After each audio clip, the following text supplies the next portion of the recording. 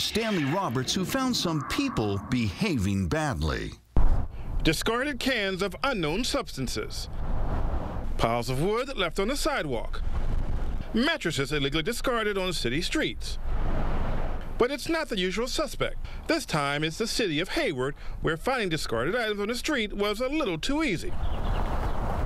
For instance, on the corner of Flag and A Street, I found what appears to be an entire home left in one huge pile, which included not one, but two children's car seats.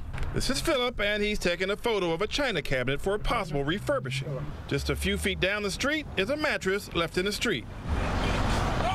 The funny thing is, the city of Hayward offers one bulk item pickups per year, so this stuff should never be on the streets. Another issue, some parts of Hayward, like Cherryland, are unincorporated, so they fall under the Castro Valley Sanitary District. They also offer one bulk pickup yearly. Oh, and the pickups are free, just as long as you follow the rules on their website. However, just dumping things out on the sidewalk is heavily frowned upon, and is illegal, not to mention it makes the neighborhood look bad. But you should know that not all illegal dumping is plainly visible. In this alley just off East 14th Street, just past these ankle biters, discarded furniture and car parts just a few feet away.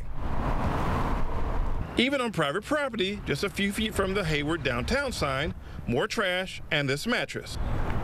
While you can't expect the city to look like paradise, we need to look for ways to keep it clean, or at least reasonably clean. In Hayward, Stanley Roberts, KRON 4 News.